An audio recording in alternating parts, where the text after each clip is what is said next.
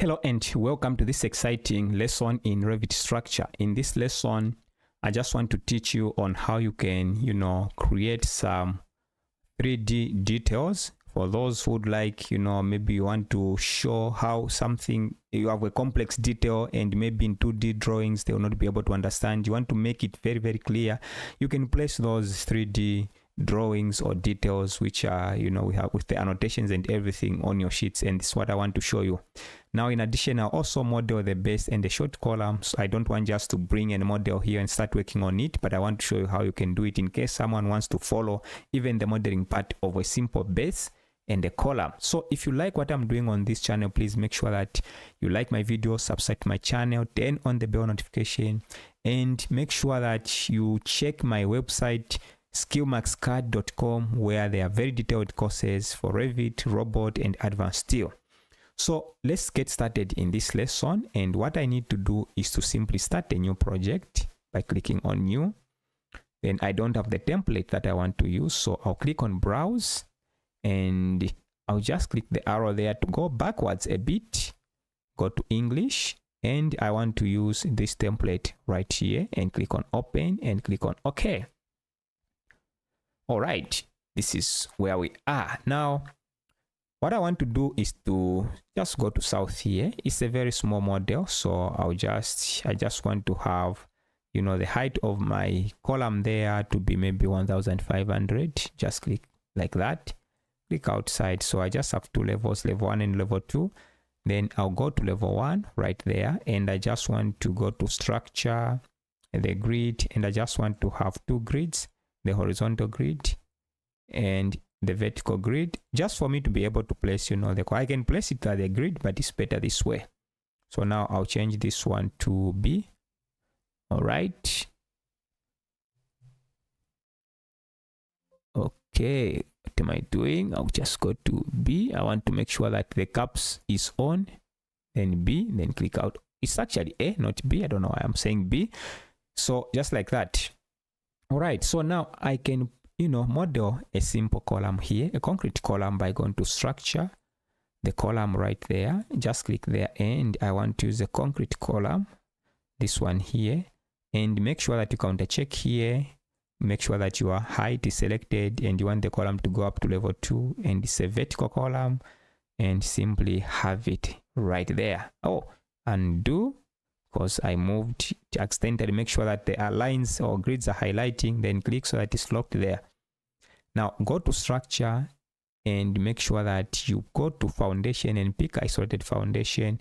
Then from there again, I'll just pick the default one. You can rename it, you can resize it and rename it. I'll just place it right there and click on modify. Let me see what I have in 3D by clicking on 3D. This is what we get. Now change this to shaded. Perfect. And I don't want to see these, grids and levels, because I just want to demonstrate how you can quickly place reinforcement and detail in 3D. All right, a 3D detail. So I'll just go to visibility, graphics, VG, annotation, go to my levels, remove the level, apply, and also the grids. I think I don't want to see the grids. Select on it, apply, and OK. And this is what we get.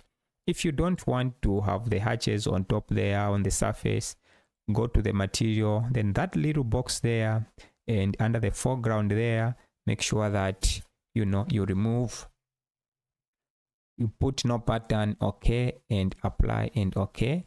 For this material, it has disappeared. Select this one also, go to the material, click once, click there, and remove the surface pattern from there. It's very, very simple. Drag it, select, apply, OK. All right, now I need to place the reinforcement here, but I can use the native Revit tools, but I'm just going to use Power Pack Detailing, this one here. Now if you want to join me in a detailed course in Power Pack Detailing, which helps you to accelerate drawing production, including rebar modeling, check my website. The course is there, well detailed and to the point. So I'm going to use Power Pack Detailing to place the rebar here. You can use native Revit tools if you want. So I'll just select on, maybe I'll start with the base, and I'll go to Power Pack Detailing. Now I'll simply go to constructive disposition and pick constructive disposition.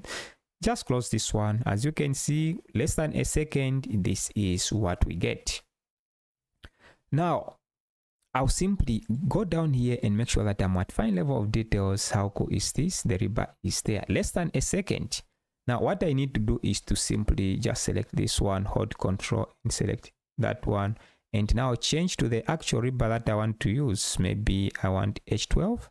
Click outside. Now I don't need these bars. If I want, I can extend actually these same bars, but maybe I'll simply remove this one. Oh, what am I doing? I'll select this one and make sure that I remove them. I'll just delete these bars because I want to have the starter bars, you know, from the column to go all the way up to the bottom. So I'll remove this. Now I'll select on the column again. I'll just go to Pack Detailing, go to Constructive Dispositions, Perfect, and close this one. Click outside. Here we are. Now I'll select this. I think H8. I wanted to use H8. So I'll hold Control, and for this, I'm going to use H8. Now, if you want, you can change the properties from here. I want maximum spacing. Maybe what is the actual spacing there? Maybe I want maybe 150. Move inside here, and you have those. Now I'll select this and hold Control, and I just want now to pick the actual according to my design. I want this one, maybe H6. Perfect. Now I want this like this one also need to go at the bottom there. So I'll select this bar, hold Control, select this one, and select this one and that one, like that. Now I'll use constraints by clicking there and click on Edit Constraints. Pick the bottom there, okay? And now I need to pick the top of this bar, right? How is the plane there? You can see that those are the two planes. So I just need to remove that number to 0 and click outside. Then click on Finish. Right. Perfect. Now I just need to add the hooks on this one. So I'll select this one and that one. Hook at, I think this one should be the end. I'll put 90 degrees there. Actually not 9. Why 90 degrees in that other direction? Okay, so I'll rotate this one maybe to 90. Hook rotation, let me say 90. Okay, now it's in that direction. It's as simple as that. Hold Control, select this one, then hook at end, let me put 90. Okay, hook rotation 45 so that it can go. No, not 45. I want to do. Why is it coming that direction? Hook. So select this one, hold Control this one. I want it to be 45 rotation. If I say 45, not that one. Okay, hold Control Z, so that I select this one once again. Which angle can I use here? Hook at start, hook at end. All right, I can even rotate it if I want, but let me pick this one first of all. Okay. This is the one. Then I'll pick maybe hook rotation. If I say negative 45. Okay, and now it's fine because I'm just tying it here. It doesn't really have to go there behind, but this one is okay. So select hook at end, put a 90. Then maybe negative 45 also for this one. Okay, it's fine. I can leave it there. I can rotate this bar if I want, but let me not waste time so much on this one. Now I also add the hooks on this one. I think it will be both at start and also at the end. Like that, we have those hooks. Okay, so we are done with this one. Now, of course, you'd maybe really the bars may not go all the way up to the top, but I know maybe this column will continue. What I want to achieve is this. Right, so if I select on one and I go to override graphics in view, maybe I say by elements, I can now, you know, just try to change the color if I want. Maybe the pattern and the color, the pattern to be solid, maybe the color, I can change to that one. Let me go apply, okay. Then select this one, right click. I can override graphics in view by, you know, there, then go to solid. And I want to pick a different color so that I'm able to, these are just visual styles. You don't have to do this. It's not necessary. But for those who would like to produce such details with colors and everything, this is what you do. Override graphics in view by element, make sure that it's solid there. Then the color, which one can I pick? Maybe I pick blue for this one. Apply OK. And now these ones, I'll select this one and hold Control. I select this one. Now in a template, I can simply use a filter instead of selecting one by one. Of course, if on a big model, don't want to select one by one, but this one is quite small, so I can afford to do it this way. All right. Yeah, and what color can I pick for this one? Maybe yellow? No, maybe let me pick that one there. Okay. Apply OK. And here we are. Now let's proceed and see how we can start adding the annotation here. Now you notice that if I go to annotate and click on tag by category, it will not allow me to do that because the view has to be locked before we start adding the details within the 3D view. So you need to come down here and click lock. There's a symbol there, a little house. Just click on it and save orientation and lock. Now you need to give it a name. I'll call it maybe base. All right. So click on OK, and now it's locked. This is the one that we have here. Now proceed with the annotation if you want. It's entirely up to you. You just need to go to annotate, tag by category.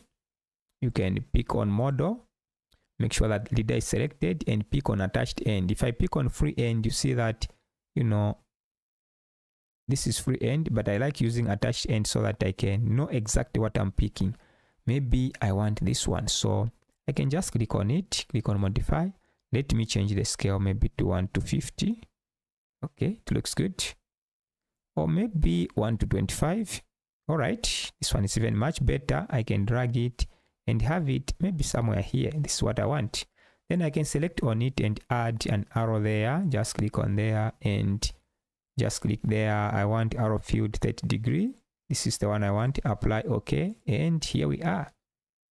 I can select on it, right click, create similar, and I can even point to these others. You see that I can point to this one, then you drag it. I can align it. Or actually, yeah, I can align it. I can drag it and make sure that it's aligned there. Now, if I want to point to a number of them, I can do that, but I can point one by one. Just select on it, add, and I can add this one, add that one, and add that one, and click on modify. And that is how you achieve what we are seeing here. Now, I'll select on this one, right click, and create similar. I can now, you know, maybe I want to point to maybe this one. I'll select on it and I can just click that point, and I want to have maybe that elbow like that. So I've pointed to this one. I can also point to maybe this one. Click there, just drag it on top there. Just click there. You can see that the detail can look very, very neat just by using these tools. Now, what else do I need to point at? Maybe this one here. I can point at this one and maybe just one line, maybe this one, like that. If you have different spacings, you can do that. All right, now you notice that I can select on this one. I can change the tag to show even the spacing, maybe quantity type, spacing number. I can pick that one and drag it, so it will show everything. The information is there. These tags can easily be, you know, edited to whatever you want. All right, so this one is pointing there, and maybe I also want to tag maybe this base here. I can go to annotate, tag there, and I want to point on this base. Maybe I want to use attached end. It's as simple as that. I can select on this one, just drag it outside like that. Now, if I can change just the tag this one to make sure that this expands by clicking on edit, and I can select on this one and simply expand it. Load within my project, click on no. Let's see what we get. Override and select on it, and I can drag it just like that if I want. Make sure that you select on it, edit, and add arrow field 30 degrees, apply, and OK. Here we are, and everything looks good. Dimensions can also be added here by going to annotate, align dimensions. Let me pick maybe which direction can I dimension. Maybe I want to dimension the faces, this one and that one. You can see that the dimension is there. Okay, maybe it's the why is it dimensioning at the bottom? Okay, let me escape once. Okay, let me just add that dimension. But if I just click on this one and I want to set work plane, pick a plane, just want to try it. I'm not sure though, but I know it should work. Maybe annotate, align dimension, pick this face and that face. Excellent, excellent, excellent. So now I can dimension this one. You know, you need to make sure that the plane is right there on top, so you can undimension those. Now I can select this one, just remove it, and now I can have my plane sitting there. Go to structure, plane, set work plane, make sure that you pick the plane, okay, and make sure that the plane is sitting right here. Then I can go to annotate, align dimension, can pick this face and that face there. Then I can have my annotation right there, then pick this face and that face there.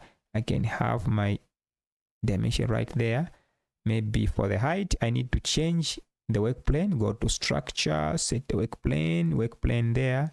Make sure that you pick it, or just use the PK as a shortcut. I don't have to go there, just PK. You are there, pick this face. Which one do I want to pick? I want to annotate and dimension the, let me pick this one, because for this one I need to pick, let me just try first of all. I see if I'm able to achieve what I want. Okay, so PK, let me use this plane, then pick this one. If I pick the, oh, what am I picking? I have to pick the top part. Tab. All right, I need to dimension this one. Don't disappoint me, don't disappoint me. PK. Okay, select this one. Okay, now dimension. All right, for some reason I can't pick this one, but let me not waste time. You've seen the whole idea. You are able to, you know, you are able to add all these dimensions, and you have picked this one. You are able to do that. Okay, I'm actually supposed to pick this face. Sorry for that, I'm too fast. So I can add it from there, and we have added this one. You can also add all sorts of dimensions. So this is what we get. We can place this one on our sheet. Maybe let me go to the sheet, right click, new sheet there, and maybe A1 is too big for this detail. I'll pick A3, this one here, open it, then click on open.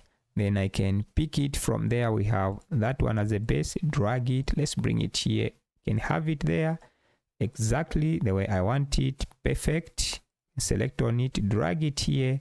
And these are some of the details that you can add. For example, as I said, if you have very complicated, you know, interconnections, some details, you can choose also to add the 3D details. If that is what you do in your office, it's entirely up to you. You can do a mix of, you know, 2D drawings and 3D drawings, detailed, and, you know, that can look excellent. So this is how you do it. If you like what I'm doing on this channel, please don't just watch my videos, subscribe to my channel, comment there, tell me what you want to watch next, and most importantly, check my website, skillmaxcad.com.